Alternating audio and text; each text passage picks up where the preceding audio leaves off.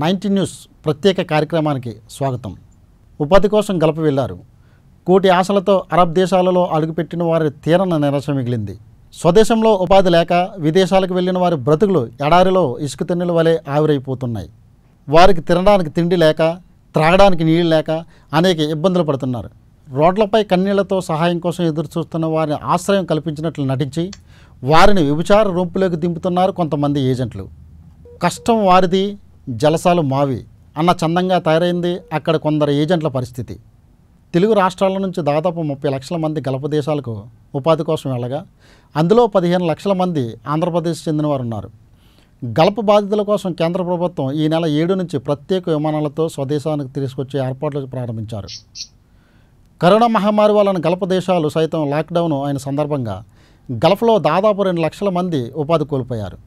దీంతో వారికి ఆశ్రయం లేక చాలామంది రోడ్లపైన గడుపుతున్నారు.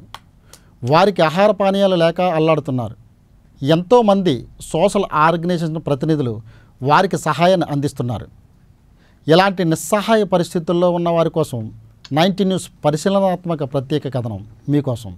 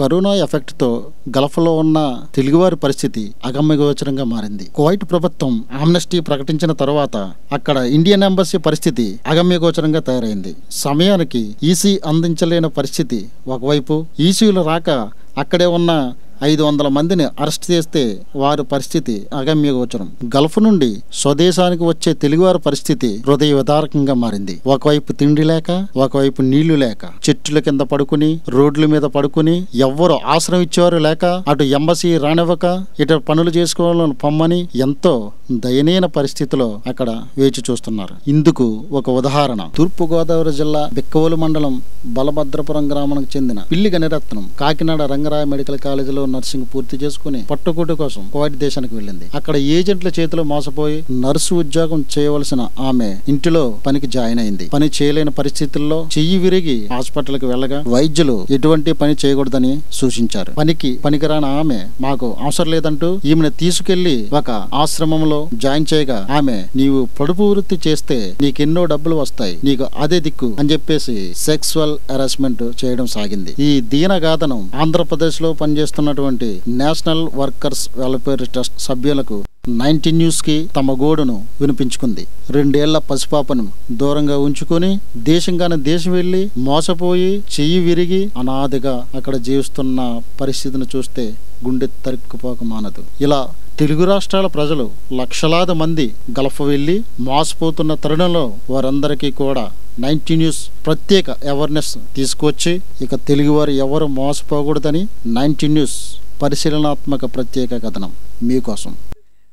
కోవిడ్ నుంచి మాట్లాడుతున్నామన్నా. ఏదో కష్టపడుకోవడానికి కోవిడ్కి వచ్చాము మేము, కానీ ఇక్కడ కరోనా వల్ల 3 నెలల నుంచి ఎవరికి పనులకు పోలేదు. మధ్యలో కానూలు అని చెప్పి తీసుకొచ్చి ఇక్కడ నెల అవుతుందన్న మమ్మల్ని తీసుకొచ్చి 4 రోజుల నుంచి ఏం తిని బతుకుతామన్నా. మాకు తిని పెట్టకపోయినా తిండి పర్వాలేదు, మమ్మల్ని ఇంటికి పంపిస్తే చాలన్న. మాకు మమ్మల్ని ఇంటికి తీసుకోన్న జగన్ అన్న ప్రతి దేశం వాళ్ళు వెళ్తున్నారు, ఎందుకు మమ్మల్ని ఇంటికి తీసుకోవడం లేదు? ఇండియా వాళ్ళు చాలా చీపుగా చూస్తున్నారు. ఇక్కడ మీ ఇండియా వాళ్ళు ఒప్పుకుంటే ఇప్పుడే పంపిస్తామంటారు, ఎందుకు మీరు ఒప్పుకోవడం లేదు తెలియడం లేదు. మాకు నువ్వేమి ఇవ్వకొని ఇంటికి వచ్చిన మమ్మల్ని దయచేసి ఇంటికి తీసుకోవాలి, పిల్లల దగ్గర మమ్మల్ని చేర్చు అంతే. మమ్మల్ని మీరే ఆదుకోవాలన్నా. మేము చాలా బాధలు ఇక్కడ ఎందుకు కోట పెట్టి తిండి మమ్మల్ని చంపేసిన నిద్ర లేదు, ఎన్ని బాధలు పడుతున్నామన్నా మేము. ఇండియా ఆడవాలంటే ప్రతి ఒక్కరు మేము ఎన్ని బాధలు పడుతున్నాము. అసలు వయసు ఎంత ఉంటుందన్నా? 10 వయసు వాళ్ళు ఉన్నారన్నా,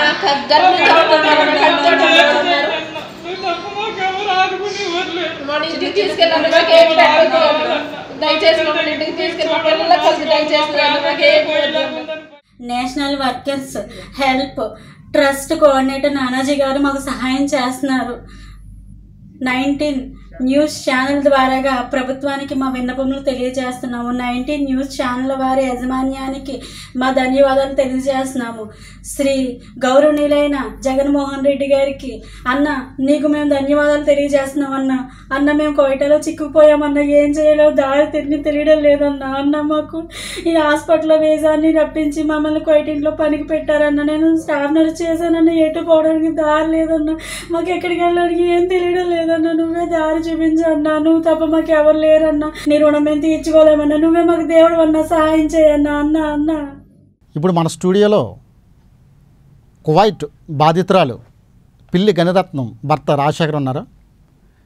అలాగే ఈ సోషల్ ఆర్గనైజేషన్ సమన్వయకర్త వీడి క్రిస్టఫర్ కూడా మనతో ఉన్నారు.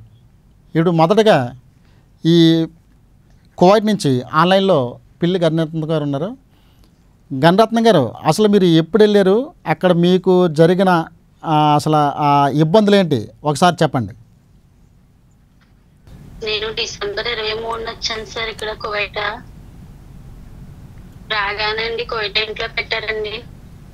నా స్టాఫ్ నర్స్ అనుకున్నానండి నేను, కానీ ఇంట్లో పనికే పెట్టారండి. ఆవిడ డయాబెటిక్ పేషెంట్, టాబ్లెట్లు వారే 3 ఆడవాళ్ళు ఉంటారు, పని ఏమి ఉండదు, కింద పైన చూసుకోవాలి అనేసి అన్నారండి. పని అంతా నాదండి, నిద్ర ఉండేది కాదండి, సరిగా తిండి ఉండేది కాదండి, రోజు పనేనండి. అలా నెల 20 రోజులు చేసుకున్నానండి. తర్వాత అక్కడ వాళ్ళు లైట్లు అవి పెట్టమంటే పైకి ఎక్కానండి. పైకి ఎక్కితే చెయ్యి పైకి లేపి చేతుల ద్వారా పైకి ఎక్కితే ఆవిడ పట్టుకుందండి. కింద మామ పట్టుకుంటే పైకి ఎక్కితే నా చెయ్య బెణికేసిందండి, పడిపోయానండి. నా చెయ్య పడిపోతే వాళ్ళ హాస్పిటల్ డ్రైవర్ నుంచి తీసుకెళ్లారండి. డ్రైవర్ నుంచి తీసుకెళ్తే డాక్టర్ ఈ అమ్మాయికి ఫిజియోథెరపీ చేయించాలి, చెయ్యి పైకి లేవదు, చెయ్యి వెణికేసింది, ఇప్పుడు రెస్ట్ తీసుకోవాలి 2 నెలలు అనేసి అన్నారండి. ఆ మామలు మేము ఎక్కడ మేము చూడలేము, మేము చేయలేము అనేసి ఆఫీస్కి తీసుకొచ్చి పెట్టేశారండి. ఆ ఆఫీస్ లోనేమో అది తిండి పెట్టక ఏమీ పెట్టక పంపుతాను ఇంటికి పంపుతానని చెప్పి వాళ్ళ దగ్గర పడుకో వీళ్ళ దగ్గర పడుకో అని ఒకడు వచ్చేవాడండి దాని దగ్గరికి డైలీని. ఎవరో మాకు తెలియదండి, మరి వాడు వచ్చేవాడు. వాడు కాకుండా వాడితో పాటు ఇంకా 4-3 వచ్చేవారండి. వాళ్ళ దగ్గర పడుకో వీళ్ళ దగ్గర పడుకో అని మేము పడుకోమని చెప్పేవాళ్ళమండి. లేకపోతే ఈ లాక్డౌన్ ద్వారా మీకు డబ్బులు ఎక్కడి నుంచి వస్తాయి, నేను ఎక్కడ తెచ్చి తిండి పెట్టను, నేను ఏం చేయను మీకు అనేదండి. నీ మందులు కట్టి అటు నుంచి తెచ్చేవాళ్ళు నేను ఎక్కడ పెట్టుకో, నా సొంత డబ్బులు నెట్టుకోవాలంటే మీ వల్ల నష్టపోయాను నేను. పనికి చేయరు, ఏమీ చేయరు, ఏం చెప్పినా చేయరు అనేసి రోజు టార్చర్ పెట్టేసేదండి. ఉండేది కాదండి. 1 వారం రోజులు పప్పు 2 వారాల పప్పు వేసుకుని తిని ఉంటామండి. అసలు ఉండేది కాదండి. అక్కడి నుంచి మేము ఎలాగోలాగా తప్పించుకోవాలని అనుకున్నామండి. దాని టార్చర్ చూడలేక రోజు మమ్మల్ని లోపల పెట్టి తాళం వేసుకుని వెళ్ళిపోయేదండి. వాళ్ళని తీసుకొచ్చి మాకు అప్పచెప్పేదండి. మేము వాళ్ళ దగ్గర పడుకోమని ఇవ్వడమండి. పనికి వెళ్ళండి అని కొట్టేసేదండి, హింసించేసేది. అందుకని మేము ఆ టార్చర్ భరించలేక మేము పారిపోయి వచ్చేసామండి.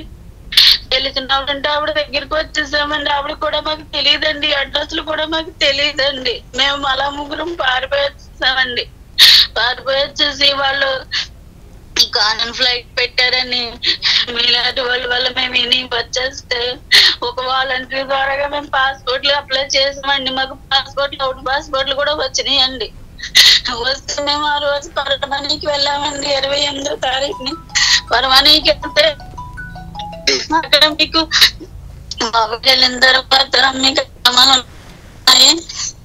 వెళ్ళడానికి లేదు అలా అని బయటకు తోసేసారండి. అక్కడి నుంచి మళ్ళీ ఇండియన్ అంబాసీకి వెళ్ళామండి. ఇండియన్ అంబాసీకి వెళ్తే వాళ్ళు అసలు మమ్మల్ని లోపలికి ఎలా చేయలేదండి. ఆ రోజు రాత్రంతా మేము అక్కడే పడుకున్నామండి. అసలు మాకు తిండి లేక తిప్పలేక 3 రోజులు రోడ్డు మీద తిరిగామండి. బ్యాగులు ఇచ్చుకుని తినడానికి తిండి లేక ఏమీ లేక వాళ్ళేళ్ళు పులిహార ప్యాకెట్లు ఇస్తే వాటర్ బాటిల్స్ ఇస్తే తాగి అలాగే ఉన్నామండి. ఎక్కడికి వెళ్ళదో తెలియని పరిస్థితి అండి మాకు. మేము రోడ్డు మీద ఉండిపోయామండి.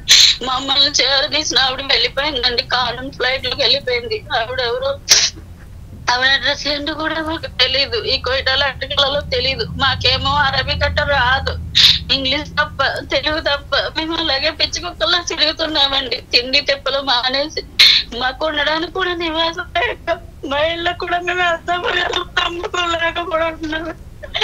నా బిడ్డను చూసుకున్నా నా భర్తను చూసుకోలేదండి. ఇక్కడ చచ్చిపోతాను బయటకి. ఒకవేళ ఇక్కడ చచ్చిపోయినా కూడా మమ్మల్ని శవాలు కూడా ఇంటికి వెళ్ళినాం రండి ఇక్కడ పూర్తి చేస్తారు. కరోనా వల్ల ఇంట్లోకి మమ్మల్ని రానక్కర్లేదు, ఏ పని లేదు, ఇంటికి వెళ్ళని కూడా మాకు దారి లేదు. మా అక్కడ మళ్ళీ చూస్తే 6 నెలలు అయిపోయిందండి. మేము ఎక్కడికి వెళ్ళడానికి వీల్లేదని అందరూ మేము ఎక్కడ చచ్చిపోవాలనుకుంటామండి. మా పాస్పోర్ట్లు మా దగ్గర పెట్టుకుని మేము ఎంత నరకం చూస్తున్నామండి. ఆ ఆఫీస్ దగ్గర మమ్మల్ని నరకం పెట్టేసింది. బయట వచ్చి కూడా మేము నరకం అనిపిస్తున్నాం సార్. మాకు నానాజీ గారు సహాయం చేస్తారండి. జిల్లా కోఆర్డినేటర్ నానాజీ గారు, అలాగే హైదరాబాద్ లో ఉన్న ఇన్షా మేడం గారు కూడా మాకు సహాయం చేస్తారు. మాకు వీరు తప్ప ఎవరు సహాయం చేస్తలేదండి. మేము ఎంతగానో ఏడుస్తున్నాం. మాకంటూ ఎవరు లేరండి, సహాయం చేసి వాళ్ళు కూడా లేరండి. మేము ఎవరో పెంకలేసినా సరే వచ్చేస్తామండి. మా పిల్లల్ని మా భర్తను చూసుకోవడానికి మాకు ఒక్క అవకాశం ఇవ్వండి సార్. అంతే చాలు, మాకు ఇంకేం వద్దండి. ఇంకెప్పుడు ఇలాంటి దేశాలకు కూడా మేము రావండి. నేను స్టాఫ్ నర్స్ అయితే కూడా మోసపోయానండి ఆ ఏజెంట్ మాటలు విని. నేను బీఎస్సీ నర్సింగ్ లో అప్లికేషన్ చేశానండి రంగనాథ్ కాలేజీలో. కానీ నేను స్టాఫ్ అని చెప్పినా కూడా ఇంట్లో పని కట్టి మా జీవితంలో నాశనం చేసేసారండి. మేము మోసపోయాం సార్. మమ్మల్ని ఫింగర్ లెసన్ సరే రప్పించండి సార్. మేమే కోరుకోం సార్. అమ్మ గంటరత్న గారు ఒకసారి అండి, అదే మీకు సరైన సలహా ఇవ్వడం కోసం మనకి ఏపీ ఎన్ఆర్టీ మాజీ డైరెక్టర్ చప్పిడి రాజశేఖర్ గారు లైన్లో ఉన్నారు. సార్ రాజశేఖర్ గారు నమస్తే సార్. అదే ఈవిడ నర్సు జాబ్కి అని చెప్పేసి కువైట్ తీసుకెళ్ళి అక్కడ ఒక ఇంట్లో పెట్టేశారండి ఈవిడ్ని. అయితే ఇక్కడ పరిస్థితి ఏంటంటే ఈవిడికి భాష మీద ఒకటే పట్టు లేదు. ఒకవేళ బయటకు వచ్చి ఎవరితో విషయం చెప్పాలంటే అరబ్, అదే లాంగ్వేజ్ మీద పట్టు లేదు. అలాగనే సరే ఒకవేళ ఎక్కడికైనా వెళ్తారంటే అక్కడ పరిస్థితి కూడా ఏంటంటే ఇలాగ వ్యభిచారం చేస్తేనే మీకు ఒక భోజనం పెడతాం అని చెప్పేసి పరిస్థితి ఏర్పడ్డదండి. ఇలాంటి పరిస్థితుల్లో ఒకవేళ అక్కడ మనకి ఆశ్రయం కల్పించే ఒక ఎంబసీ ఉన్నదంటే ఇండియన్ ఎంబసీకి వెళ్తే అక్కడ రానివ్వకుండా వాళ్ళమ్మను బయటికి వెళ్ళిపోమంటున్నారట. ఈ పరిస్థితుల్లో ఈవిడ ఎలాంటి నిర్ణయం తీసుకుంటే బాగుంటుంది, అసలు ఏదన్నా మీకు ఒక సలహా ఇస్తారా? అదే ఇప్పుడు మొత్తం విన్నాను. ఉంది యాక్చువల్గా ఆమె వెళ్ళి కొద్ది కాలం అయింది. ఆమెకు ఆల్రెడీ వీసా అంటే రెసిడెన్స్ పర్మిట్ ఉంది ఆల్రెడీ. ఓకే అండి, అకామా ఉంది. సో ఇప్పుడు కువైట్ గవర్నమెంట్ ఏం చేసింది, ఓన్లీ అకామా లేని వాళ్ళు ఫిబ్రవరి 28వ తారీఖు లోపల అయిపోయిన వాళ్ళకి ఎవరైతే ఉందో వాళ్ళకి ఆమ్నెస్టీ ఇచ్చారు. అంటే క్షమాభిక్ష పెట్టి తీసుకెళ్లారు. Okay sir. ఇప్పుడు దాంట్లో మన వాళ్ళంతా పాస్పోర్ట్ లేని వాళ్ళందరూ కూడా పాస్పోర్ట్లు అప్లై చేసుకున్నారు. ఓకే అండి. ఓకే, మన మన మన తెలుగు వాళ్ళే చాలా మంది వాలంటీర్లుగా కనీసం ఒక 150 మంది పైన పనిచేశారు మన తెలుగు వాళ్ళే. Okay sir. ముందుకు వచ్చి. Okay sir. సో అలా ఈ అమ్మాయి పాస్పోర్ట్ వచ్చినట్టు. Okay sir. పాస్పోర్ట్ అంటే వాళ్ళకి తెలియదు. Okay sir. అంటే ఎంబసీ కదా. అవును సార్. వచ్చిన అప్లికేషన్ అన్నిటికీ కూడా చేసి వాళ్ళు ప్రాసెస్ చేసి వైట్ పాస్పోర్ట్ అంటే టెంపరీ పాస్పోర్ట్ ఇచ్చారు. Okay sir. Okay sir. So so ఇప్పుడు అక్కడికి వెళ్ళిన తర్వాత పొజిషన్ చూస్తే ఫింగర్ ప్రింట్స్ లేకపోతే ఇవన్నీ చూసుకుంటే ఆవిడ వ్యాలిడిటీ ఉంది. సో కాబట్టి ఏమిటా ఆ షెల్టర్ లోకి ఈ అమ్నెస్టీలో రావడానికి ఆమెకి ఎలిజిబిలిటీ లేదు. Okay sir. రెండోది ఇప్పుడు రెండో విషయం అంటే ఆమెకు ఆల్రెడీ ఉంది, పని లేదు. ఓకే ఓకే ఆమె వెళ్ళింది ఇవన్నీ ఒక ఏదో నర్సు మీద వెళ్ళింది ఇవన్నీ అది ఒక టోటల్ స్టోరీ డిఫరెంట్ అంటే వెళ్ళటం వరకు. మన వాళ్ళు ఏంటంటే చాలా మోసపోతుంటారు. ఓకే దీని గురించి రెండో స్టెప్ లో మాట్లాడదాం. ఒకసారి వెళ్ళింది, సో మోసపోయింది. అక్కడ ఉన్న ఏజెంట్ ఎవరైతే ఉన్నారో ఆ ఏజెంట్ 4 ఇళ్ళకి పంపిస్తాడు. ఒక ఇల్లు బాగోపోతే ఇంకో ఇల్లు, ఇంకొక ఇల్లు బాగోతే ఇంకో ఇల్లు. కానీ ఇప్పుడున్న పొజిషన్ ఏంటంటే ఎవరు పని వాళ్ళని తీసుకునే పొజిషన్ లో లేరు. కరోనా వైరస్ ఈ రోజు నిన్న ఒక్క రోజు 800 పైన రిజిస్టర్ అయింది కువైట్ లో. ఓకే టోటల్ 7,000 మంది పైన కరోనా తోటి ఎఫెక్ట్ లో ఉన్నారు. సో ఆ ఎఫెక్ట్ తోటి మొత్తానికి అటు చేసి ఇటు చేసి ఈ సెంటర్ కి వెళ్ళింది, సెంటర్ నుంచి ఎంబసీకి వెళ్ళింది. ఎంబసీలో షెల్టర్ అనేది ఇప్పుడు క్లోజ్ చేశారు. ఎందుకు చేశారంటే ఇప్పుడున్న వాతావరణ పరిస్థితులను బట్టి కరోనా ఎఫెక్ట్ అనేది చెప్పేసి ఎవరు పడితే వాళ్ళు తీసుకోవడానికి కుదరదని చెప్పేసి మొత్తానికి క్లోజ్ చేశారు. సో ఈవెన్ దో ఎంబసీలో కూడా ఎవరు కూడా అసలు వాళ్ళు చేసే పొజిషన్ లో లేదు. ఒక పక్క ఏమో టెంపరీ పాస్పోర్ట్లు అని వాళ్ళు ఉన్న స్టాఫ్ తోటే చేయడానికి కుదరక మన వాలంటీర్లు చేశారు 30 మంది దాకా. ఓకే రాత్రింబవళ్ళు. సో ఒకేసారి దాంట్లో కూడా ఎంబసీ అనేది ఫెయిల్యూర్ కనపడింది. ఎందుకంటే అందరికి టైం కి ఇవ్వలేకపోయారు. 30వ తారీఖు ఏప్రిల్ 30 లోపల ఇవ్వాల్సింది ఇవ్వలేకపోయారు. సో అక్కడ ఇలా పాస్పోర్ట్ రాకుండా ఎలిజిబుల్ ఉన్న వాళ్ళు కూడా ఈ రోజు వీళ్ళతో ఈ అమ్మాయితో పాటు చాలా మంది రోడ్డు మీదే బతికారు. రోడ్డు మీదే ఉన్నారు. ఆ రోజు అర్ధరాత్రి పోలీసులు వచ్చి 150 మందిని ఆల్రెడీ అరెస్ట్ చేసి తీసుకెళ్లిపోయారు. సో మరి ఈమె ఎక్కడ ఉందో మరి ఆమెకి ఎక్కడ ఉన్నారో తెలియదు. ఎనీవే అక్కడికి వెళ్ళి వాళ్ళని అది డిపోర్టేషన్ సెంటర్ లో వాళ్ళని పడేశారు. షెల్టర్ లో ఇలా డిపోర్టేషన్ సెంటర్ జైల్లో పడేశారు. సో ఎంబసీ వాళ్ళు కూడా తీవ్ర ప్రయత్నం చేసి వీళ్ళందరినీ అట్లీస్ట్ షెల్టర్ లో పంపించండి, మార్పించండి అని చెప్పేసి రిక్వెస్ట్ పెట్టారు. బట్ కోఆర్డినేషన్ జరుగుతుంది. ఈ రోజు 8వ తారీఖు అయినా 9వ తారీఖు అయినా ఈ రోజు వరకు దాని మీద ఎటువంటి న్యూస్ లేదు, ఎటువంటి చర్య లేదు. సో ఇప్పుడు ఏమో పరిస్థితి ఏంటి అంటే ఇంకా ఆమెకు ప్రజెంట్ ఓకే షెల్టర్ గానీ లేకపోతే ఇది గానీ మన తెలుగు వాళ్ళ సంఘాలు ఉన్నారు. సో ఆ అమ్మాయి తోటి మనం లైవ్ తర్వాత నేను ఫోన్ చేసి వాళ్ళతో మాట్లాడించి ఎలా ఎందుకంటే ఏ విధంగా చేయొచ్చు అనేది కొంచెం బెటర్ అంటే ఉన్నదాని మీద కొంచెం బెటర్ అంతే. Okay sir. అంటే సార్ ఇప్పుడు ఇప్పుడు విషయం ఏంటంటే ఒకరు ఆశ్రయం ఇచ్చారండి, గణరత్నం గారికి ఒకరు ఆశ్రయం ఇచ్చారు. ఇప్పుడు మీరు చెప్పిన దాన్ని బట్టి అక్కడ ఉండడం సేఫ్ అని చెప్పేసి అనిపిస్తుందండి. ఎందుకంటే బయటకు వస్తే తీసుకెళ్ళి జైల్లో వేస్తారు, అక్కడ ఎంబసీకి వెళ్తే వాళ్ళేమో రానివ్వరు. ఇలాంటి పరిస్థితుల్లో ఒకవేళ ఎవరైతే ఆశ్రమం ఇచ్చారో వాళ్ళని బతిమాలుకున్నా ఏదైనా సరే అక్కడ ఒక 4 రోజుల పాటు ఉంటే మంచిదని చెప్పేసి అదే కరెక్ట్ అంటారా? ఒకవేళ అదే కరెక్ట్. ఎవరైతే ఆశ్రమం ఇచ్చారో వాళ్ళకి మన వాళ్ళు వాళ్ళ ఫోన్ చేసి లేకపోతే వాళ్ళ దగ్గరికి వెళ్ళి మనం కూడా మన సైడ్ నుంచి కూడా రిక్వెస్ట్ చేసి వాళ్ళకి ఇప్పుడు తిండి పెట్టాలి ఇది చేయాలన్నా కూడా అలాంటి ఏమైనా ఉంటే వాళ్ళకి సహాయం చేసి ఆశ్రమం ఇచ్చిన వాళ్ళకి సహాయం చేయొచ్చు. వాళ్ళకి ఉన్న పొజిషన్ అయితే ఓకే లేదు అలాంటి పొజిషన్ లేదు మాకు తినడానికి లేదు అని అంటే సో వాళ్ళకి తినడానికి ప్రజెంట్ ఏదైతే నిత్యావసర సరుకులు ఇప్పుడు ఎంబసీ కూడా నిత్యావసర సరుకులు అన్ని కూడా ఇస్తుంది. ఆల్రెడీ 20 ఐటమ్స్ తోటి 20 ఐటమ్స్ తోటి బియ్యము ఆట వీటన్నిటితోటి ఒక ప్యాకేజ్ కూడా ఫ్రీగా పంచుతున్నారు. సో అలాగే మన తెలుగు అసోసియేషన్స్ కూడా చాలా మందిగా అందరూ కూడా రోజు పంచుతున్నారు. ఓకే కనీసం నా దృష్టిలో ఒక రోజు వాళ్ళందరూ కలిపి ఒక 1000 మంది దాకా కూడా సహాయం చేస్తున్నారు. సో వాళ్ళ దృష్టికి తీసుకొస్తాను ఈ అమ్మాయిని వాళ్ళ దృష్టిలో పెట్టేసి కొంచెం స్పెషల్ కేర్ తీసుకోమని మనం ఒక మనిషిని పెడదాము. సో ఎవరైతే ఆశ్రయం ఇచ్చారో వాళ్ళకి వీళ్ళకి కూడా ఏ రకమైనటువంటి ఇబ్బంది లేకుండా మనం ప్రయత్నం చేస్తాం.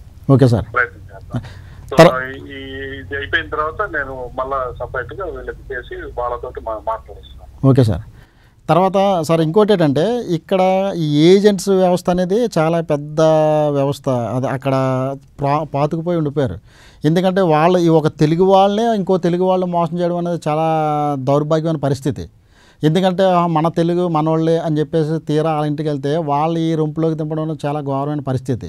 మరి వాళ్ళపైన అక్కడ ఉన్న ప్రభుత్వాలు కానీ లేదంటే అక్కడ ఉన్న స్పెషల్ టాస్క్ ఫోర్స్ కానీ లేదంటే మన ఆర్గనైజేషన్ కానీ ఏమైనా వర్క్ చేస్తున్నాయి సార్? ఓకే, ఇప్పుడు ఈ పాయింట్లో ఇందాక చెప్పినట్టు పాయింట్లోకి వద్దాము. అలాగే సార్. వీళ్ళేంది ఇక్కడ ఏదో అంటే ఈ అమ్మాయి ఆల్రెడీ చదువుకుంది, ఆ చదువుకున్న వాళ్ళే ట్రాప్ లో పడిపోతున్నారు. అవును సార్. వీసా ఇచ్చేది అంటారు. వీళ్ళకేంటంటే కుటుంబ యొక్క ఆర్థిక పరిస్థితులు కావచ్చు, ఏదైనా కావచ్చు, నెసెసిటీస్. అవును సార్. దాంతో కనీసం దూరంగా పోతే అక్కడికైనా ఏదైనా కలవగల ఏదో చేసుకొని బతుకుతాంలే, డబ్బులు వస్తాయిలే అని వాళ్ళు చెప్పిన మాటలన్నీ ఒకవేళ మా ఓటర్లు వాళ్ళకి సలహా ఇచ్చినా కూడా ఏదో ఇస్తున్నారులే, వీళ్ళకేం తెలుసులే, మమ్మల్ని ఏదో చేస్తారు అది ఇది అని ఆ ఓవర్లుక్ తోటి అక్కడికి వెళ్తారు, ఇరుక్కుంటారు. సో ఇలా ఇరుక్కునే వాళ్ళు మాకు దృష్టిలో ఏంటంటే ఒక 10 నుంచి 15% ఇలాగే ఉంటారు. సో అక్కడికి వెళ్ళిన నర్సు అనే ఇచ్చారు. నర్సు అన్నది యాక్చువల్గా వీళ్ళు వెళ్ళే ముందే తీసుకోవాలి. నర్సులు వెళ్ళాలన్నా ఏం చేయాలన్నా కంపల్సరీ కంపెనీ ద్వారా వెళ్ళాలి, ఏజెంట్ ద్వారా కాదు. ఏజెంట్ వేరు, కంపెనీ వేరు. ఓకే, ఏజెంట్ అంటే ఈ మెయిడ్ తీసుకునే మెయిడ్ ఏజెంట్స్ అన్నమాట. సో అదే నర్సులు అన్నారు అనుకోండి, కంపల్సరీ గవర్నమెంట్ ఆర్గనైజేషన్ ఏపీఎన్ఆర్టీ ఉంది, లేక ఏపీఎన్ఆర్టీ కాదు, హోమ్ క్యాప్ అదొక్కటే మనకి ఇక్కడ ఆంధ్రాలో రిజిస్టర్డ్ అంటే గవర్నమెంట్, అదొక్కటే లైసెన్స్డ్ ఏజెంట్ అనమాట, గవర్నమెంట్ ఏజెంట్. సో దాని ద్వారా మాత్రమే వెళ్ళగలరు. వెళ్ళాలన్నా కూడా మీరు కాంట్రాక్ట్ సైన్ చేయాలి, నెక్స్ట్ ఎంబసీ వాడు మీకు వర్క్ పర్మిట్ ఇవ్వాలి, ఎంబసీ ఇన్సూరెన్స్ కట్టించాలి, ఆ కంపెనీ వాడు, ఇవన్నీ ఒక పద్ధతి ప్రకారం ఉన్నాయి. అవునండి. అలా వెళ్ళాలి. ఇప్పుడు ఏం వెళ్ళింది ఏంటంటే ఏజెంట్ ఏది మెయిడ్స్ ఎవరైతే సప్లై చేస్తారో ఆ ఏజెంట్ ద్వారా వెళ్ళిందేమో.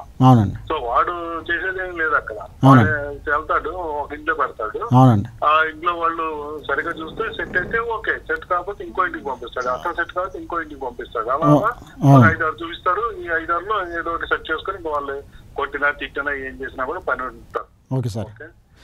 తర్వాత ఇప్పుడు ఏపీఎన్ఆర్టీ ఉంది కదా సార్, సార్ ఈ ఏపీఎన్ఆర్టీ నుంచి ఈ కంపెనీ మాత్రమే అంటే హోమ్ క్యాప్ నుంచి మాత్రమే ఇలాగ జాబులకు వెళ్ళాలి, ఇది రిజిస్టర్డ్ కంపెనీ.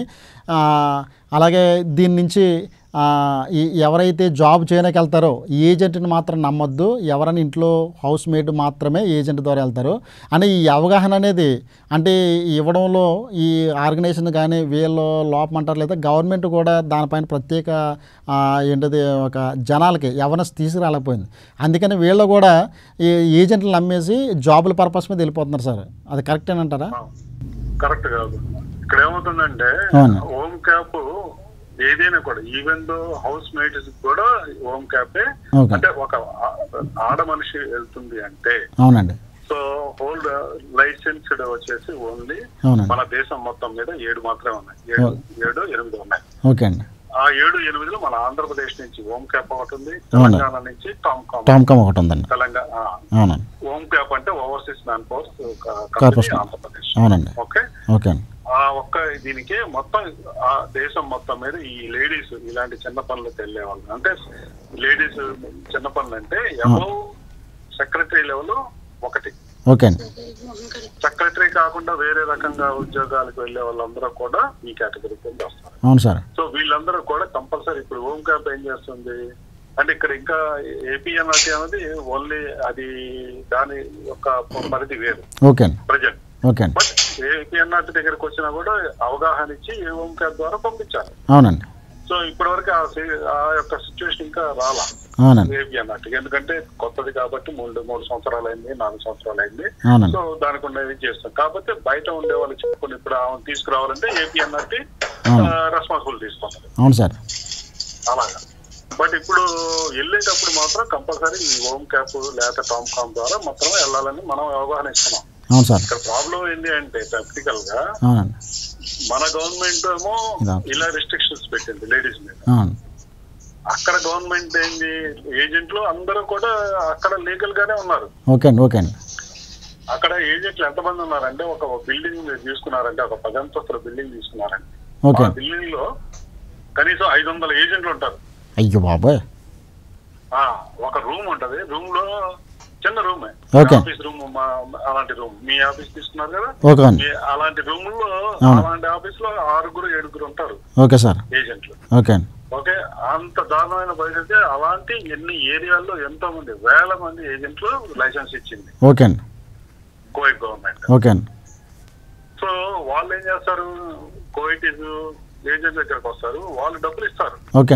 పొజిషన్ ఏంటంటే నాకు మెయిట్ కావాలి ఇంట్లో పని చేసుకోవడానికి అని చెప్పేసి వాళ్ళు డబ్బులు ఇస్తారు. ఎంత ఇస్తారు, 1200 కేడీలు.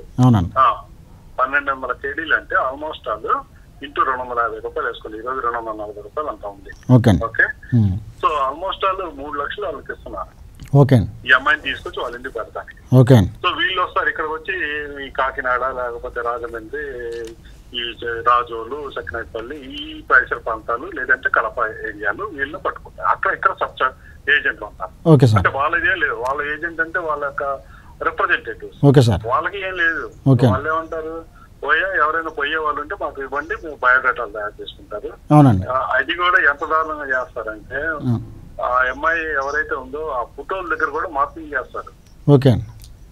అంటే ఒకవేళ ఒక అమ్మాయి సన్నగా ఉండి, నీరసంగా ఉండి, లేకపోతే ముసలాం అయి ఉండి ఇవన్నీ ఉంటే కొంచెం ఫోటోలు నీట్ గా తీసి వాళ్ళ వయసుని కప్పి పెట్టి, అంటే చిన్న వయసు ఉంటే పెద్ద వయసు పెడతారు, పెద్ద వయసు ఉంటే చిన్న వయసు పెడతారు. సో అలా పాస్పోర్ట్ తయారు చేపించి ఫోటోలు తయారు చేసి వీళ్ళు అక్కడ ఇస్తారు. వాళ్ళు ఆ యొక్క చూసుకొని సెలెక్ట్ చేసుకుంటారు. ఫోటోలు చూసే సెలెక్ట్ చేసుకుంటారు వాళ్ళు, అంతే. ఫోటోలు చూసి సెలెక్ట్ చేసుకుంటారు. ఓకే, వాళ్ళదేమైంది వాళ్ళ వరకు బాగానే ఉంటుంది కొన్న వరకే. సో వాడికి సగం డబ్బులు అడ్వాన్స్ ఇస్తారు. ఆ డబ్బుల్లో ఇంకో 1 లక్ష రూపాయలు పంపిస్తారు, 75 లక్ష. ఓకే, ఇక్కడ వాడికి లోకల్గా.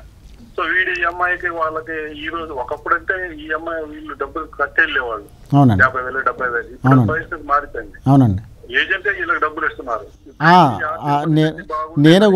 నేను కూడా ఈ గణరత్న గారిని అడిగానండి, అసలు మీరు ఎంత ఖర్చు పెట్టారు, ఏజెంట్కి ఎంత ఇచ్చారంటే, లేదు మేము ఇవ్వలేదండి, వాళ్ళు ఊరికి అది ఫ్రీగానే తీసుకెళ్లారు, మొత్తం ఖర్చులన్నీ వాళ్ళే పెట్టుకున్నారు అంటున్నారు. ఎగ్జాక్ట్లీ. సో ఖర్చులన్నీ పెట్టుకొని పాస్పోర్ట్ లేకపోతే పాస్పోర్ట్ తయారు చేపించి ఈ వీళ్ళందరూ వెళ్ళటానికి ఎలిజిబుల్ లేదు ఎయిర్పోర్ట్ లో, అక్కడ పట్టుకుంటారు. కానీ వీళ్ళని స్పెషల్ గా ఓరియంటేషన్ చేస్తారు వీళ్ళకి. అమ్మా నువ్వు వెళ్ళేటప్పుడు నువ్వు దుబాయ్ వెళ్తున్నావు లేకపోతే ఇక్కడికి వెళ్తున్నావు, ఎందుకు వెళ్తున్నావు అంటే మా చుట్టాలు పిలిచారు. సో ఈ విధమైనటువంటి ఒక డైరెక్ట్ గా వెళ్తానికి లేదు కువైట్ కి. సో వీళ్ళు దుబాయ్ వెళ్తారు, దుబాయ్ నుంచి దుబాయ్ మీద విజిట్ వీసా మీద వెళ్తారు, విజిట్ నుంచి అక్కడ దుబాయ్ నుంచి ఇక్కడ ఇంకో వీసా మీద ఇక్కడికి వస్తారు. సో ఇదంతా పెద్ద రాకెట్ అనమాట. సో ఇక్కడ ఈ రాకెట్ లో భాగంగా న్యాబోటెడ్ చెప్పేది ఏంటంటే వీళ్ళు కూడా విక్టిమే. విక్టిమ్ కాదు, వీళ్ళు కూడా పాత్రదారులే ఎవరైతే వెళ్తున్నారో. మీకు ఏంటంటే మీకు మాకు అప్పులు ఉన్నాయి, 10,000 అప్పులు ఉన్నాయంటే ఆ 10,000 ఇస్తారు, 20,000 అంటే 20,000 ఇస్తారు. సో ఖర్చులకి అంటారు. మొత్తం ఈ రోజుల్లో ఒక అమ్మాయి వెళ్తుంది అంటే 20,000 నుంచి 30,000 ఆ అమ్మాయి చేతికి ఇచ్చి మిగతా ఖర్చులు పెట్టుకొని ఎయిర్పోర్ట్ దాకా వాళ్ళ మనిషిని తీసుకెళ్లి అక్కడ ఫ్లైట్ ఎక్కించేదాకా ఎక్కడో చోట పెట్టి హోటల్ ఖర్చులు భరించి, తిండికి తిప్పలు భరించి ఆయన అక్కడ పంపిస్తున్నారు. సో వీళ్ళకేంది డబ్బులు వస్తున్నాయిలే, పోనీలే నాకు వెళ్తాను అంటే మనకి ఇదివరకు అయితే ఖర్చు అయ్యేది, ఇప్పుడు ఖర్చు లేకుండా ఫ్రీగా తీసుకెళ్తున్నారు, పైగా రివర్స్ లో కూడా డబ్బులు ఇస్తున్నారు. అంట్లోకి వాళ్ళు అయితే అక్కడ పోయిన తర్వాత మనం చూసుకుందాంలే అంటారు. అక్కడికి వెళ్ళిన తర్వాత వీళ్ళకేమి అంటే చాలా మంది కేసుల్లో మేము చూస్తున్నాం కాబట్టి కొంతమంది పని చేసి బతికే వాళ్ళు చాలా హాయిగానే బతుకుతున్నారు. ఇల్లు కాకపోతే 2వ ఇంటికి పంపిస్తున్నారు, 3వ ఇంటికి పంపిస్తున్నారు. ఇదంతా వచ్చేసి 5-10% మాత్రమే. ఎందుకంటే ఇప్పుడు ఏమైంది నర్సు ఇంటి పని చేయించమన్నారు. ఈ నర్సు అనే అమ్మాయి ఇంటి పని ఎలా చేయగలదు, చదువుకున్నది చేయలేదు, అక్కడ ప్రాబ్లం వస్తుంది. కానీ అక్కడ ఈఎంఐ తెలియదు పోయేటప్పుడు నేను ఇంటి పనికి వెళ్తున్నాను అని అక్కడ వీళ్ళు దాచిపెడతారు. ఇక్కడ వీళ్ళు తెలుసుకోకపోవటం వీళ్ళ తప్పు, లేదా ఫ్రీగా ఇస్తున్నాము ఏదో ఒకటి చేస్తున్నాం అని చెప్పేసి వాళ్ళు. Okay sir. అయితే వీళ్ళకి ఈ గణరత్నం గారికి మీ యొక్క నెంబర్ ఇచ్చి దాని ద్వారా మీరు ఏదన్నా కావాల్సిన నీడ్స్, ఆ నీడ్స్ ఏమైనా ఉంటే కనుక మీ ద్వారా వాళ్ళకి ఏమైనా హెల్ప్ చేసేలాగా ఉంటే వాళ్ళు ఎవరైతే ఆశ్రయం కల్పించారో వాళ్ళకి కూడా కొంచెం ఒక 4 రోజుల పాటు చూడడానికి అవకాశం ఉండే అవును. ఇది మనం 4 రోజులు అనుకోవటానికి లేదు ఇక్కడ. Okay sir. ఇప్పుడు సరే ఇది అనేది నేను చూస్తాను. ఓకే. అంత వీలైతే అంత మనం చేద్దాము. అలాగే సార్. ఇప్పుడు ఇంకొకటి ఇప్పుడు ఏర్లో మనం పబ్లిక్ లో మాట్లాడుతున్నాం కాబట్టి. అవును సార్. ఇక్కడ ఇంకోటి ఏంటంటే ఇలాంటి కేసులు నాకు రోజుకు 1-2 తగులుతున్నాయి. Okay sir. Okay sir. ఆఖరి నిన్న కూడా కామ ఇలాగా. ఓకే. ఆమెకి ఆల్రెడీ మే 20-30వ తారీఖు దాకా కామ ఉంది ఆల్రెడీ. Okay sir. ఇలాగే నేను మాకు ఎవరు లేరు చూసుకునే వాళ్ళు లేరు ఇట్లా అని ఆమె ఇదే కాకినాడ ఏరియా నుంచి పీ గన్నవరం ఆ ఏరియా నుంచి. Okay sir. Okay sir. నిన్న కేసు గుర్తుంది కాదు చెప్తాను. అంటే రోజు ఒక కేసు. Okay sir. సో వాళ్ళకి కూడా కంగారు పడదాం. ఇక్కడ చేసేది ఎవరు ఏం చేయలేము. ఓకే. వీళ్ళందరినీ ఏదన్నా ఒక ఆశ్రయం కానీ ఏదన్నా ఉన్నదా సార్ అవకాశం? దాని గురించి చెప్తున్నా. Okay sir. ఇప్పుడు పొజిషన్ ఉన్న ప్రకారం ఈ రోజు అంటే రేపటి ఈ రోజు నిన్న రాత్రి వీళ్ళు అనౌన్స్ చేశారు. రేపటి నుంచి అంటే 10వ తారీఖు సాయంత్రం 4 నుంచి 30వ తారీఖు వరకు కువైట్ లో కూడా ఫుల్ లాక్డౌన్ చేయదు. ఓకే. ఓకే. ఓకే. ఇది breaking news. Okay sir. So ఇప్పుడు ప్రజెంట్ కనీసం డే టైమ్ లో కదులుతున్నారు. Okay sir. అంటే డే టైమ్ లో వెళ్ళడానికి 3 గంటల వరకు కూడా వెహికల్స్ అయితే పర్మిషన్ ఇస్తున్నారు. అవును సార్. అవును సార్. కూడా క్లోజ్ అవుతుంది. Okay sir. రెండోది ప్రపంచం మొత్తం కూడా ఓకే సార్ లాక్డౌన్ లో ఉంది. ఆల్మోస్ట్ ఆల్ ఫ్లైట్స్ కానీ ఇవి కానీ ఏవీ లేవు. Okay sir. రావాలన్నా కూడా వచ్చే పొజిషన్ లో లేదు. Okay sir. మూడో విషయం ఇక్కడ ఆల్రెడీ ఎవరికైతే క్షమాభిక్ష పెట్టి అవునండి షెల్టర్ ఇచ్చారో ఆల్మోస్ట్ ఆల్ మన ఇండియన్స్ 9,000 మంది పైన షెల్టర్ లో ఉన్నారు Kuwait government. Okay sir.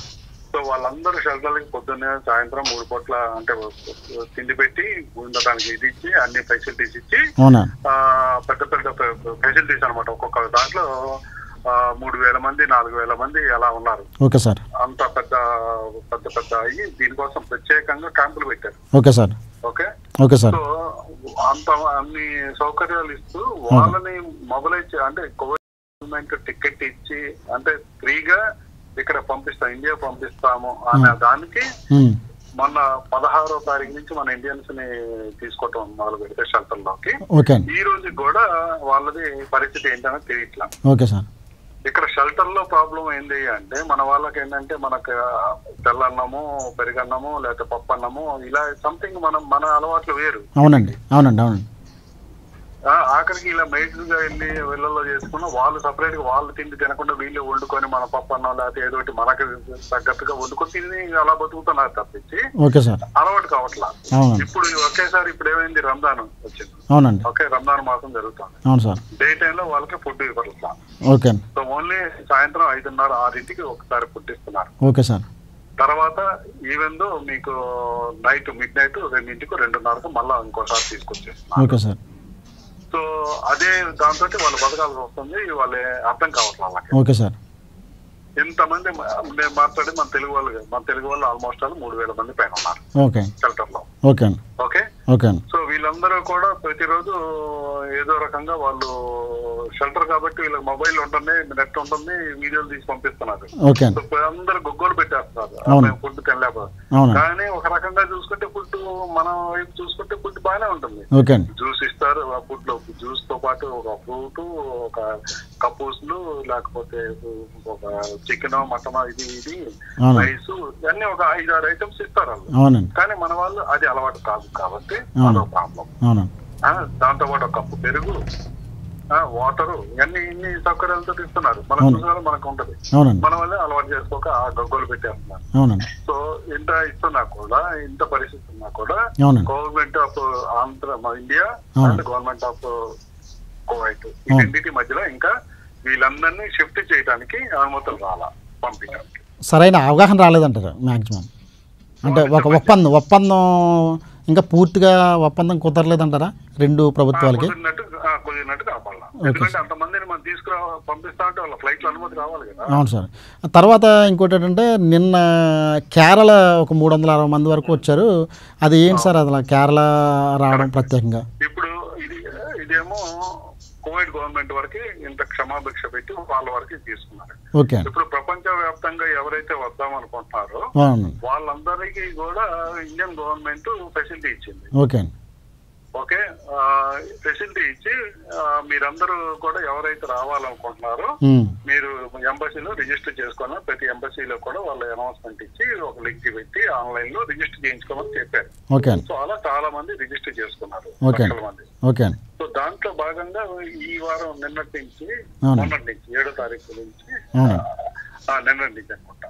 So 7వ తారీఖు నుంచి 7 నుంచి ఫ్లైట్స్ ఒక ఫస్ట్ వీక్ షెడ్యూల్ రిలీజ్ చేశారు. అవును సార్.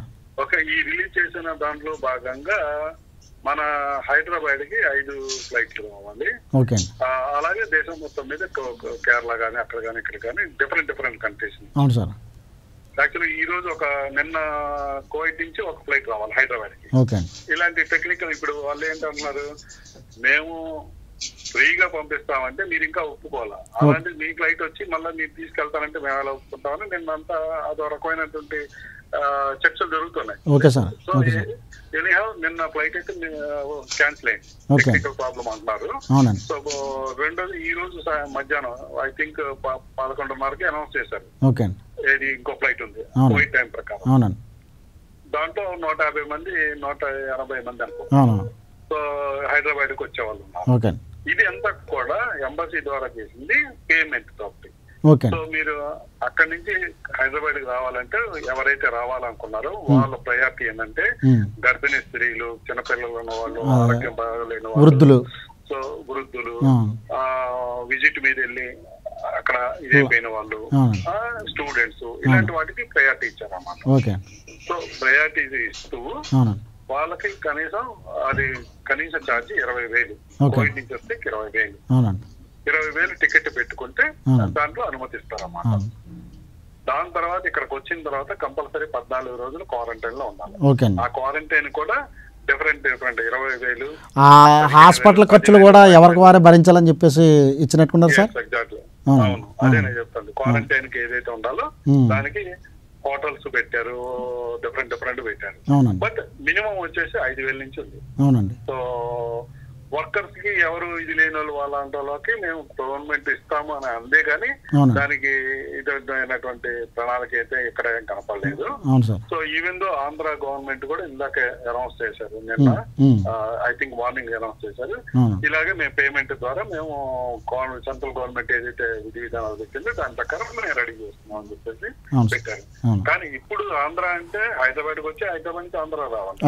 హైదరాబాద్ నుంచి ఆంధ్రాకి ఎలా తీసుకెళ్ళాలి, లేకపోతే హైదరాబాద్ లోనే పెడతారంటే అక్కడ మళ్ళీ ఈ 2 రాష్ట్రాలకి సరైన సంబంధం లేదు, ఇటు తెలంగాణకి ఇటు ఆంధ్రప్రదేశ్కి. మళ్ళీ 2 రాష్ట్రాల మధ్య ఇంటర్ స్టేట్ ప్రాబ్లం వస్తుందండి. అవునండి. ఇప్పటి వరకు అయితే తెలంగాణ గవర్నమెంట్ మేము ఆంధ్ర వల్ల ఇంకా మేము బయట నుంచి వచ్చే వాళ్ళని మేము తీసుకోవాలి. ఇప్పుడు సమస్య ఎంత అంటే అటు కానీ ఇటు కానీ జరిగేది ఏంటంటే దిస్ ఇస్ ఓన్లీ ప్రాబ్లం మన ఆంధ్రాకి ఇంటర్నేషనల్ ఎయిర్పోర్ట్ లేదు కాబట్టి వైజాగ్ కూడా మనం అడుగుతున్నాం, వైజాగ్ కన్నా మీరు ఫ్లైట్స్ పెట్టండి డైరెక్ట్ గా, ఎందుకంటే ఆల్రెడీ ఇంటర్నేషనల్ ఇటు ఆంధ్రప్రదేశ్ వాళ్ళ వైజాగ్ లో దిగుతారు, అటు తెలంగాణ వాళ్ళ హైదరాబాద్ లో దిగుతారు, సరిపోతుంది. అది సో అని నెక్స్ట్ షెడ్యూల్ అని చెప్పేసి వీళ్ళందరూ కూడా రిక్వెస్ట్ చేయడం జరిగింది. ఏపీఎన్ఆర్టీ వాళ్ళు కూడా లెటర్ రాయడం జరిగింది సెంట్రల్ గవర్నమెంట్ కి. ఈ పరిస్థితి. సో ఇప్పుడున్న పరిస్థితుల ప్రకారం ఎవరైనా కూడా రావాలి చెయ్యాలి అంటే మాత్రం సహకరించే పొజిషన్ లో ఎవ్వరూ లేరు. సో ఇలాంటి ప్రాబ్లమాటిక్స్ ఇష్యూస్ ఏమైనా ఉంటే వాళ్ళ స్పాన్సర్ తోటి ఏమైనా గొడవ ఉన్నా ఇలాంటివి ఉంటే సో తాత్కాలికంగా ఆ గొడవలను ఆపేసుకొని దిగమింగుకొని వాళ్ళతోటి సఖ్యంగా ఉండి చాకచక్యంతో దాని ఏమంటారు లౌక్యం అంటారు కదా, లౌక్యం తోటి వాళ్ళని కొంచెం ఇంకా తెలుగులో బాటలో వాళ్ళని కాకాబట్టుకొని సరిగ్గా అక్కడే ఉండండి. ఓకే, అదర్వైజ్ మీకు బయటకు వచ్చిన ఎంబసీని పట్టించుకునే అంటే ఇది ఒక్క కువైటే కాదు, నేను ప్రపంచం మొత్తం గురించి మాట్లాడుతున్నాను. సో ఎక్కడ ఉన్నారో అక్కడే మీరు లౌక్యంగా ఉండటానికి ట్రై చేయండి. ఒకవేళ తిండి పదార్థాలు తిండికి ఇబ్బంది అయింది అలాంటివి అయితే మాత్రం ఇప్పుడు ఈ రోజు ఎంబసీలు అన్ని ఎంబసీలు కూడా వాళ్ళు లేదు అంటే వాళ్ళు ఎంబసీకి ఫోన్ చేసి వాళ్ళు అరేంజ్ చేస్తున్నారు. ఒక 15 రోజులకు 4 రోజులకు సరిపడా సరుకులు అందిస్తున్నారు. సో ఈ యొక్క లాక్డౌన్, ఈ యొక్క COVID-19 ఈ కరోనాలో ఎవరు కూడా ఏమీ చేయలేని పరిస్థితి, చేద్దామన్నా కూడా చేయలేని పరిస్థితి. సో ఇంకో ఒకవేళ మీరు త్వరగా వచ్చేద్దాం అని అనుకుని ఎవరైతే అనుకుంటారో వాళ్ళు ఇంకా ప్రాబ్లం లోకి వెళ్తారే తప్పించి ఉన్న పొజిషన్ లో నుంచి సమస్య సాల్వ్ కాదు. కాబట్టి ఇప్పుడు ఈ అమ్మాయికి కూడా మనం చెప్పేది ఏంటంటే సో ఉన్న చోటే అలా శబ్దంలో చక్కగా సహకరించుకుంటూ ఉన్న వాళ్ళ దగ్గరే వాళ్ళకి సహకరించుకుంటూ ఏ రకమైనటువంటి గొడవలు లేకపోతే వాళ్ళకి ఇబ్బంది కలగకుండా సర్దుకొని పోతూ జాగ్రత్తగా ఏదైనా ప్రాబ్లం వస్తే మనం ఇప్పుడు నేను ఎవరైతే చెప్తామో వాళ్ళకి ఎంబసీ నెంబర్ ఇస్తాము. వాళ్ళకి చెప్పినా వీళ్ళకి చెప్పినా ఏదైనా ఏదో ఒక ప్రాబ్లం సాల్వ్ అయ్యేటట్టు చూసుకోవడం తెప్పించి మెంటల్లీ నేను ఇప్పుడు రాలేను అనేది మెంటల్ గా వాళ్ళు ప్రిపేర్ అవ్వాలి. అది కూడా ఇప్పుడులో అంటే కనీసం నా దృష్టిలో 3 నుంచి 6 నెలల మధ్య ఇలాంటి ప్రాబ్లమ్స్ సాల్వ్ కావు. అది 6 నెలల వరకు అమ్మాయి అలాగే అడ్జస్ట్ అయిపోవాలి. అంటే మానసికంగా ప్రిపేర్ అవ్వాలి. ఇంకా మనకి ఇంకా చాలా టైం పడుతుందండి. అవును. ఓకే సార్, చాలా విలువైన సమాచారాన్ని అందించినందుకు మీకు ధన్యవాదాలు సార్. అదే మేము ఇప్పుడు ఇక్కడ ఎవరైతే ఏపీఎన్ఆర్టీ మాజీ డైరెక్టరు చప్పుడే రాజశేఖర్ గారితో మాట్లాడామండి. అక్కడ వివిధ దేశాల్లో ఏ విధంగా జరుగుతుంది వాళ్ళ పరిస్థితులపై చాలా పూర్తి సమాచారం ఇచ్చారు. ఆయన చెప్పేది ఏంటంటే ఇప్పుడున్న కరోనా పరిస్థితుల్లో చాలామంది ఎవరైతే ఎక్కడ ఆశ్రయం పొందుతున్నారో అక్కడ పొందితేనే చాలా మంచిది. ఎందుకంటే బయటకు వస్తే కనుక రేపటి నుంచి మళ్ళీ లాక్డౌన్, పూర్తి స్థాయిలో లాక్డౌన్ విధిస్తారు. వాళ్ళని తీసుకెళ్ళి ఒకవేళ జైలు వేసే అవకాశం కూడా ఉన్నది. ఏదైనా వాళ్ళకి ఆహారం కావాలంటే కనుక ఆ సమాచారం మాకు అందిస్తే మేము అక్కడ ఎంబసీకి చెప్తాము. అక్కడ వాళ్ళకి తినడానికి వాళ్ళకి కావాల్సిన ఆహారాన్ని అంతా కూడా మా ద్వారా వాళ్ళకి సరఫరా చేస్తాము. అలాగనే వీళ్ళకి ఎవరైతే ఆశ్రయం కల్పిస్తున్నారో ఆశ్రయం కల్పించే వారికి కూడా మేము వాళ్ళకి సంబంధించిన ఫుడ్కి సంబంధించిన అన్నీ కూడా మేము అరేంజ్ చేస్తాము. మీరు ఎట్టి పరిస్థితుల్లో కూడా బయటకు రాకపోవడం మంచిదని చెప్తున్నారు. పైగా ఒక 3 నెలల నుంచి 6 నెలల వరకు కూడా మనం ఇక్కడే ఉంటాము అని చెప్పేసి మానసికంగా సిద్ధపడడం మంచిది. ఎందుకంటే అక్కడున్న ప్రభుత్వానికి ఇక్కడున్న ప్రభుత్వానికి పూర్తి స్థాయిలో అండర్స్టాండింగ్ జరగలేదు. కాబట్టి ఇప్పుడు ఎవరైతే ముందు డబ్బులు కట్టి ఛార్జీలకు డబ్బులు కట్టి అలాగనే ఇక్కడికి వచ్చిన తర్వాత హాస్పిటల్ కూడా ఖర్చులకి భరించి ఎవరైతే ఉన్నారో వాళ్ళు కూడా వృద్ధులు, గర్భిణీ స్త్రీలు, స్టూడెంట్స్, అక్కడ విజిటింగ్ వీసా మీద వెళ్ళిపోయిన వాళ్ళు, చిక్కుపడిపోయిన వాళ్ళు, వీళ్ళకి మాత్రం ఫస్ట్ ప్రయారిటీ ఇస్తున్నారు. అలాగే హౌస్ మేడ్గా వెళ్ళిన వాళ్ళకి అందరికీ కూడా తర్వాత పరిధిలో తీసుకుంటారు అని చెప్పేసి మన రాజశేఖర్ గారు చెప్పారు. మీకు మన స్టూడియోలో మీ భర్త రాజశేఖర్ ఉన్నాడండి, ఆయనతో మాట్లాడండి ఒకసారి. హలో హలో హలో చెప్పు. చెప్పు సార్ గారితో మాట్లాడని చెప్పారు కదా, విన్నావు కదా. ఎట్టి పరిస్థితుల్లో బయటకు రాకుండా అక్కడ ఉండడం మంచిదనేసి అంటున్నారు. ఒక 3 నెలల నుంచి 6 నెలలు టైం పట్టే అవకాశం ఉన్నదంట. మీకు ఫుడ్కి సంబంధించి ఏమన్నా మెటీరియల్ కలిపితే పంపిస్తామనేసి అన్నారు. అందుకనేసి మీరు అక్కడ ఉండడం మంచిదనేసి చెప్తున్నారు అందరూ, సార్ కూడా. దాన్ని బట్టి మీరు ఆలోచించుకోండి. మీకు సార్ నెంబర్ మీకు పెడతారంట, పెట్టిన తర్వాత మీతో మాట్లాడతారంట. మాట్లాడి మీరు ఎక్కడ ఎన్జిఓస్ సంబంధించి అంటే నేషనల్ వర్కర్స్ వెల్ఫేర్ ట్రస్ట్ గౌరవ అధ్యక్షులు క్రిస్టఫర్ గారు ఉన్నారండి, ఆయనతో ఒకసారి మాట్లాడండి. అలాగే సార్. హలో, ఇప్పటివరకు మీరు మాట్లాడిన విషయాలన్నీ కూడా పైనుంచి విన్నారు కదమ్మా. హలో, ఒకటే విషయం ఏంటంటే మనం ఎక్కడున్నా మనం బ్రతకాలి. మన పిల్లల కోసం మనం బ్రతకాలి, మన భర్త కోసం మనం బ్రతకాలి. అక్కడ ఉన్న పరిస్థితుల్ని మనం అన్వయించుకోవాలి. ఎందుచేతనంటే మనకి కొత్తగా సంబంధించినంత వరకు మనం అనుకూలంగా పరిస్థితుల్లో లేవు ఈ రోజున. ఎక్కువగా ఆలోచించద్దు ఏమా, మీరు ఒక్కరే కాదు, ఇంచుమించు లేదంటే అక్కడ ఇప్పుడున్న మీ కంట్రీలో ఉన్న వాళ్ళు దగ్గర 3,000 మంది ఉన్నారని చెప్తున్నారు. మీ ఎక్కడెక్కడైతేను అమ్మా, విదేశాల్లో మొత్తానికి 90,000 మంది ఉన్నట్టుగా చెప్తున్నారు. అమ్మా, జాగ్రత్త, ఆరోగ్యాన్ని కాపాడుకోండి, మీకున్న అవకాశాలను ఉపయోగించుకోండి ముందు. అమ్మా, ఈ డిస్కషన్లో పాల్గొన్న వీడి క్రిస్టఫర్ గారికి, అలాగనే బాధితురాలు భర్త రాజశేఖర్ గారికి ధన్యవాదాలు. అలాగనే ఫోన్ లైన్లో మనకి పూర్తి సమాచారాన్ని అందించిన ఏపీఎన్ఆర్టీ మాజీ డైరెక్టర్ చప్పిడి రాజశేఖర్ గారికి కూడా ధన్యవాదాలు. ఇది ఇప్పటి వరకు ఉన్న అప్డేట్స్.